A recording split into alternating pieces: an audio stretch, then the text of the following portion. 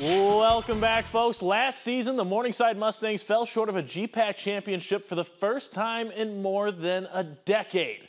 Now, the Stangs are trying to get back to that point, but in order to do that, they've got a few personnel decisions to make on their way back to the top. The Mustangs currently have a position battle in the QB room as both Cash Parker and Zach Chevalier, they're both competing for that starting job under center. But around the QB, though, there are plenty of returning options. At wideout, Zach Norton returns for another run in the sun, and he'll be joined by last season's leading rusher, Lennox Brown, who after spending time under center last season, will be running routes on the outside this year. Ryan Cole also returns to the backfield as well.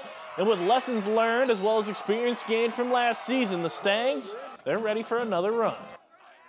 I think we were tied or had the lead in all three of those football games that we did lose last year in the fourth quarter at some point. So, just the necessity of finishing games out is really something that we've learned, and you just can't take things for granted.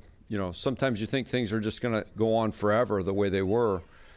12 years in a row is a long time, and so now we got to get back and we got to try to do 12 again. The Mustangs have been hard at work this offseason. They believe that they can once again reach the top of the GPAC mountain.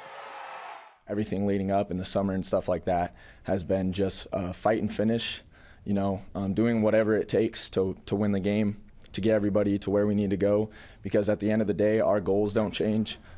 We want to be the best team in the country, and we think that we have the guys to do that.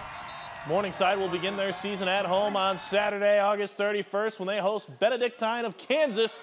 Kickoff is set for 6 p.m.